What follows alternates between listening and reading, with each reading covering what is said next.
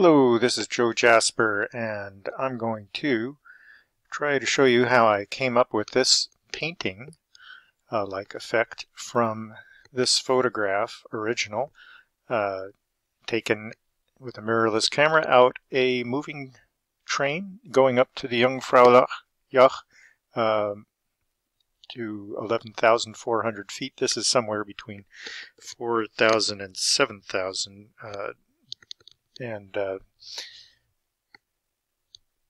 I thought that the image, this is probably the raw, it is the raw, but it's very flat and obviously not the way my memory remembers this.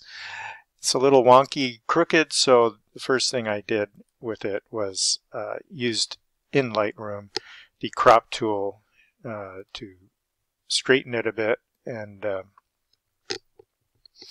get these trees to stand upright. The building's a lesser consideration, but at least the central ones got straighter. And I got rid of a little bit at the bottom, including an unusual tree that was sitting here that was like a sore thumb. So I did a couple things here.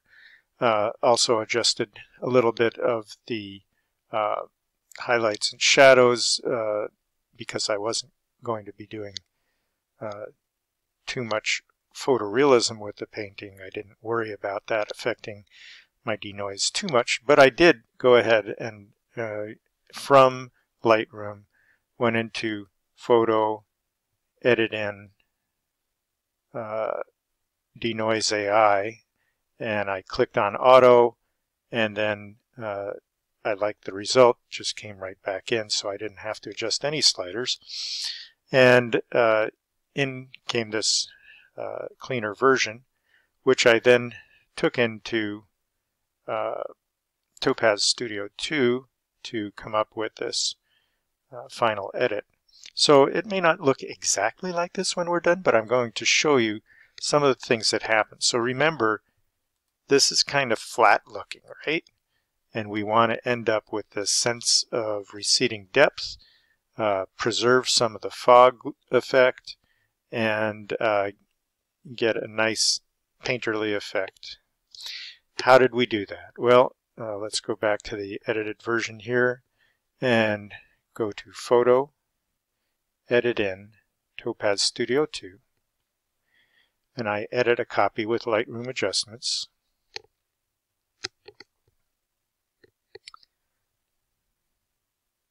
Takes just a sec, and here we are. And then I'm going to add a look, and the look I'm going to go for is a simplify look for those familiar with the old terms, and it was simple sketch.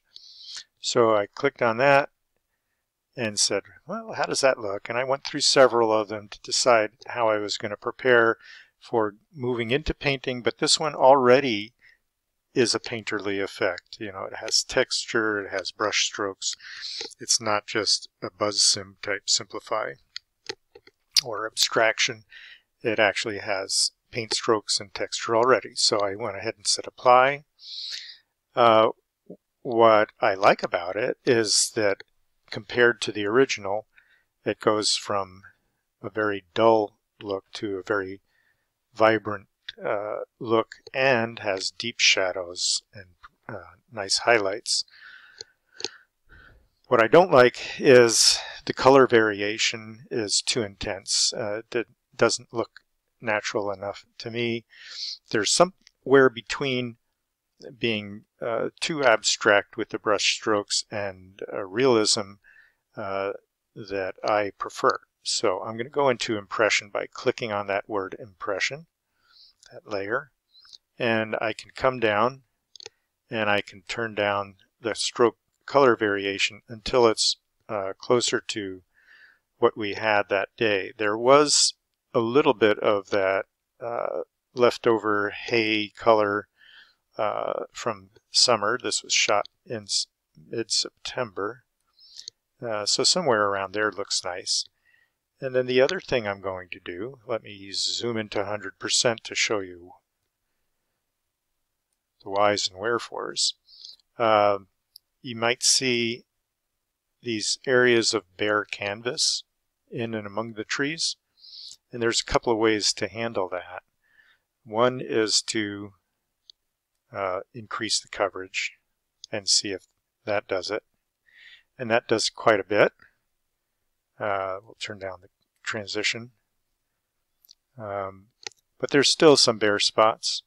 I can increase the paint opacity, which I'm probably going to be doing anyway, but let's do the simple trick, which is under texture.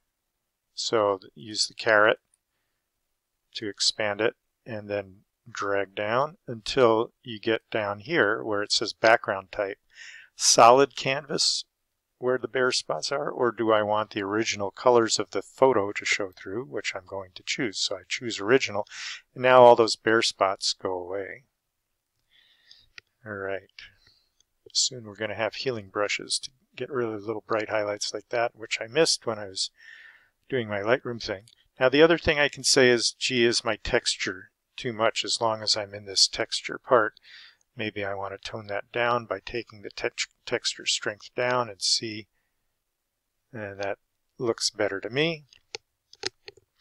Some texture is nice. It's kind of like adding grain. It smooths out, it takes out some of the too smooth spots from processing. Now, the other thing I'm going to look at, I can say, gee, do I like these medium amounts of brush strokes, my brush size, and all that? So those are all options you can have. If we turn it on high brush strokes, we get a little more detail, but I kind of liked it where it was. Here's the low, and you get a much rougher treatment of the trees in the background, and yet it's preserving the subject in the center. So I think we'll go back to the medium. Maybe give a little more paint volume.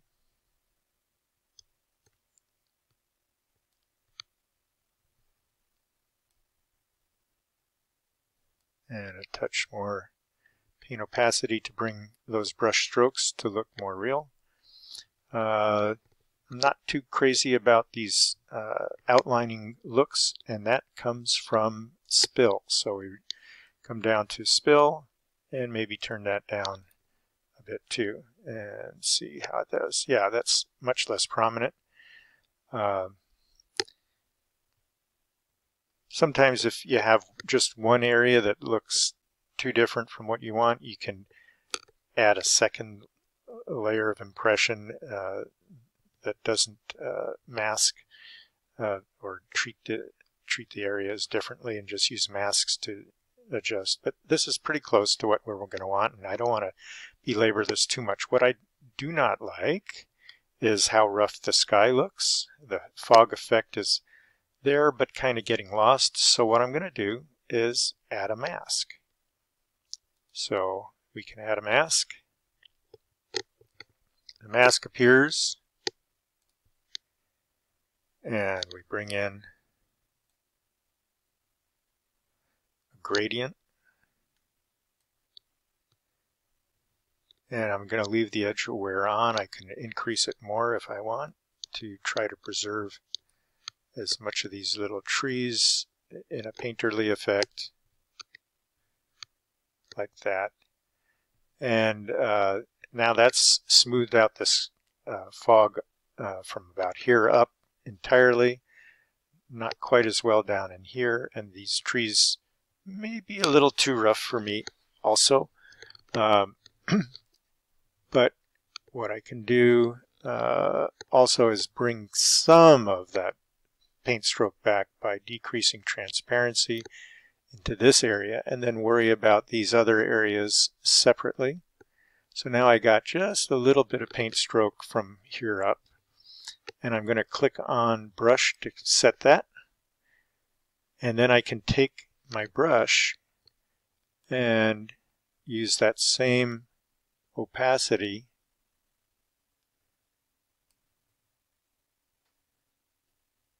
to soften the fog effect here.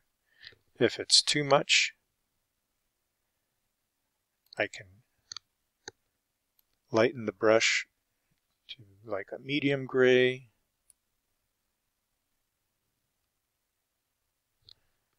And the same thing with these trees here, but I'm going to probably bring it way down so that most of the effect is there. See how that does. I think I like that a little better. Maybe a little darker.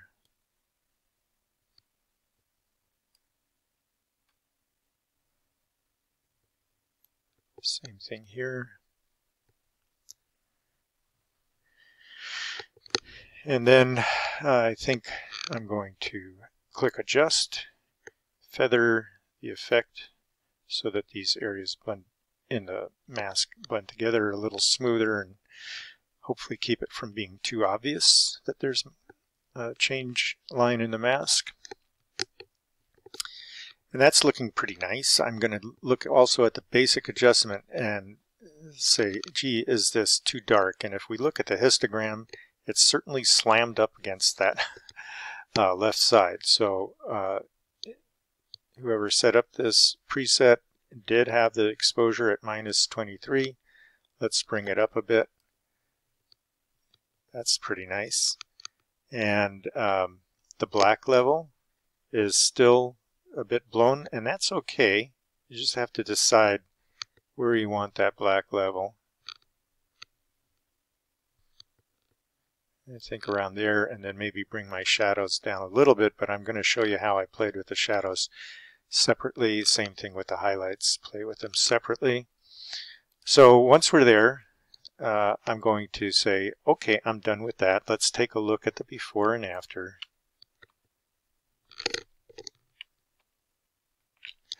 I guess we'll click on original. The space bar's not working now for some reason. So there's the original. Very flat looking, very dull, and then the new version, very vibrant and has more depth to it. But we're going to make that even better. First thing I want to do is give a little bit more warmth to the color. So I'm going to take a color overlay, and I'm going to apply sort of a copper to it. And I actually have that saved in my presets, so you can see what I'm talking about. And this is going to be too much. This was not a bright sunny day, so I want to tone that down. But it is a copper color that I chose. You know, you just click in here, and then you can choose whatever color you want and how bright you want it. So I like this one. Here's the values if you want to copy it for yourself. Here's the HTML color code. You got all that. And in overlay blend mode, and I'm just going to turn that down to where I want it. Just maybe a touch. And so to see the before and after, I'm going to click on the eyeball. That's the before. Everything's kind of blue-green. And by doing just a touch, it's warming it up like that. Plus, I'm going to be adding some cool shadows next. So I'm going to go to Add Filter again, Color Overlay. And this time, I'm going to choose a periwinkle color. Apply that. And here's my periwinkle color for those of you who wish to copy, but create your own. What color do you want your shadows to be? And again, I'm using overlay. You can try different ones like multiply, color burn, color, soft light. And then what I'm going to do is apply a mask using Luma, and this is basically creating a luminosity mask.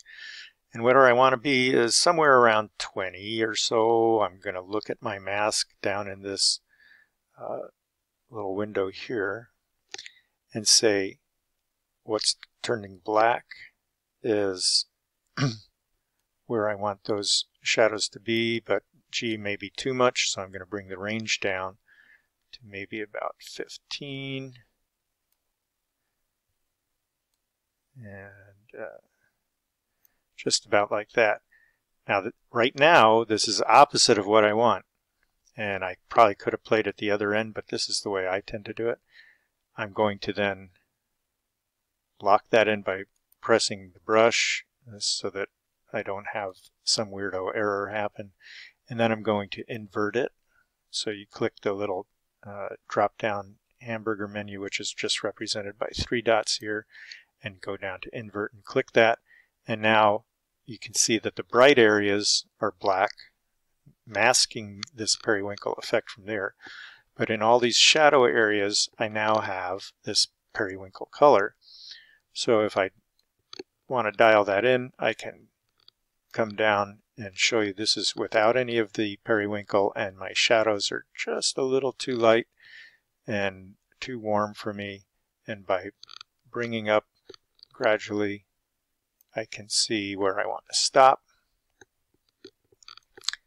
And usually it's somewhere less than 18. 10 to 18 is kind of a good range most of the time, but that's not a hard rule. So now we've dealt with shadows. How about adding some highlights? So again, another color overlay, and this time I'm going to choose most often I'm choosing this kind of color range, something peachy to warm, but I know from experience that in this situation I want something closer to the blues, maybe something like that. Again, I'm going to go to overlay and create a mask. You can see that made everything bright, and we don't want that, so we're going to go to Luma again, and I'm going to watch my range here, and what I'm looking for is for these bright spots on the hills and the tops of the trees to be black. So again, I'm creating a luminosity mask, but I want some areas of these hills to be lighter.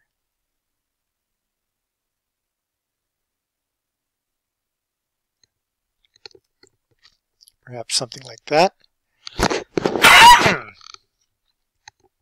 And then again, I usually click on the brush before I go to invert. And that's too bright for me. This is going to be probably down closer to 10 or less. To show you the before and after. Excuse me. Click on the eyeball. That's before the highlight.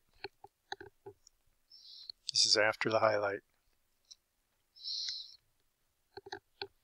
Probably could have put a little more shadows into here, but what I can do instead is add a gradient of black. I'll show you that in just a second. Here's what I'm seeing. I'm seeing from here to here looks very flat, whereas it's a hillside that's receding, and I'd like to capture that back. So I go again to a color overlay, and this time I'm going to choose just black. You can choose sometimes something warmer or cooler if you wish. And I'm going to go to overlay again. Probably my more common choice. Now right now this is affecting the entire image, which I don't want, and this is still flat from here to here. So what am I going to do? I'm going to use gradient mask.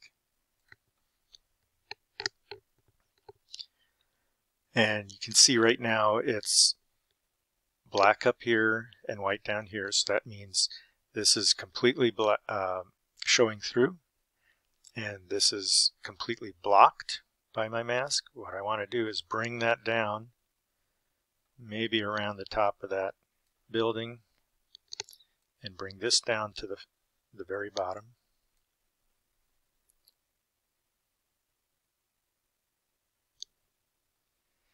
And I can decide, do I want edge aware on or off? And usually I just take it off like this. And I'm going to click on the brush to kind of fix it in place. And now I have a more intense and darker foreground receding into lightness up here. And that gives me the sense of depth, but it's too strong. So I'm just going to take that down. That looks pretty good. So that's how I got to this point. And then, of course, adding in my signature. But there you go. That's taking the image from flat and kind of nondescript pastoral Swiss Alps scene to a zowie. Of course, this is to my taste, and you may have other ideas for how you would handle the same image. Thank you for watching.